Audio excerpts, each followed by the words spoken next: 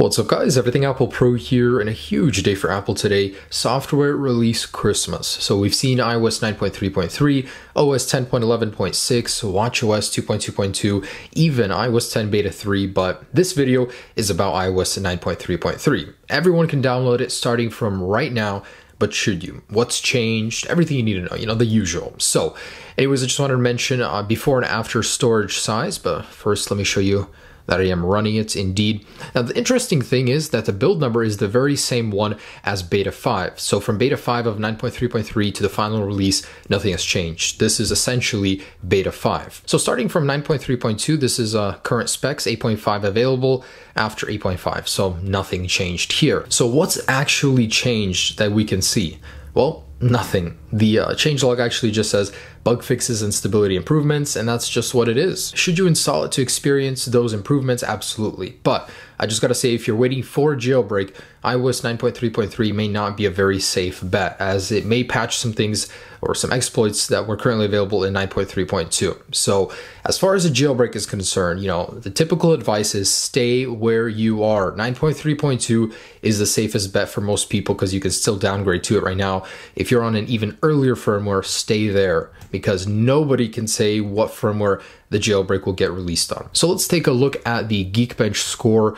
I'm going to go ahead and run one and compare it to the last 9.3.2. I'm very hard pressed to believe there is any improvement to speed, as it's literally almost the same firmware. Anyways, let's just run it. All right, so 2568 and 4464. Let's look at the previous one, 2552, 4468. So looks like single core went up just by a little bit, but the multi-core went down. So what can I say? It's pretty much the same thing. All right, so one more thing. What's been patched on it? So the circle folders bug still works. We know that the date time trick with Game Boy Advance and other third-party apps still works. So really, you don't have to be worried about anything getting patched. It's in iOS 10 that some of this stuff is getting patched, and my respring bug is still working. And out of curiosity here, I just wanted to see on my personal device what the difference was after updating. 73.7 available to 74.3. So it did clear just a little bit on a 128 gig device. So a lot of people are asking me about the skin. Sorry, a bit unrelated. It's a toast wood skin. It's the number one thing people ask, but it's like falling apart because I don't treat it well. I don't really care. Just throw this thing around.